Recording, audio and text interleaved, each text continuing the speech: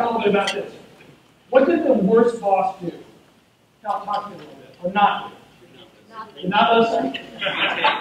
You didn't communicate? Me, demoralizing.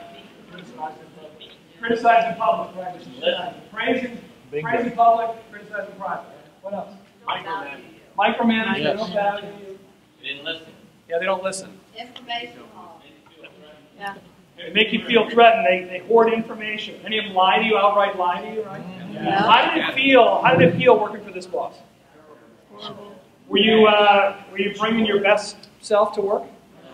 Probably doing about 50% of what you were capable of, right? Would you look forward to Monday mornings? You were looking at the clock all day.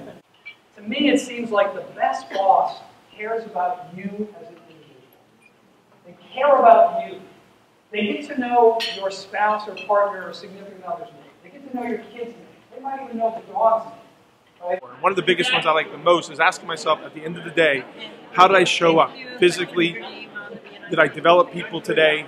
And did I thank people? And those kind of questions asking every day make you a better leader. So I really enjoyed this great event, and we're so fortunate to sponsor it. So thanks for it.